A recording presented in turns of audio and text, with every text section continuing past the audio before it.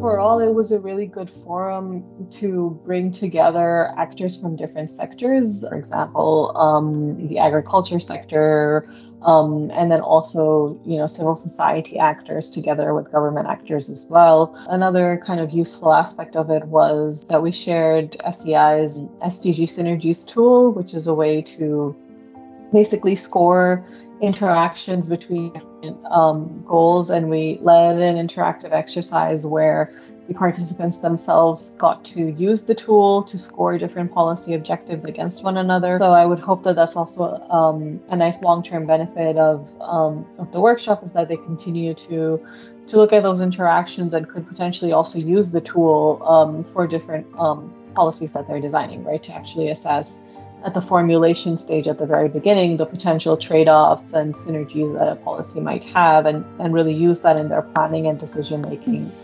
overall.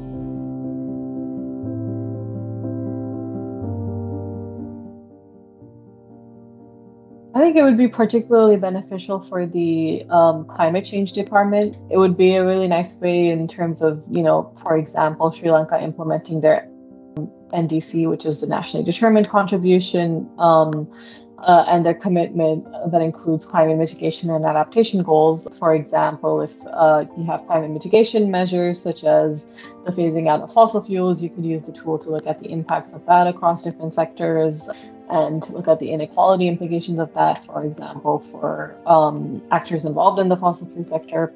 And then for the adaptation side, we know that, climate smart agriculture would be quite important to make sure that climate policies are implemented in a way that can build resilience of the agricultural sector as well. So I think, just longer term climate change planning could utilize the tool to look at the impacts across different sectors.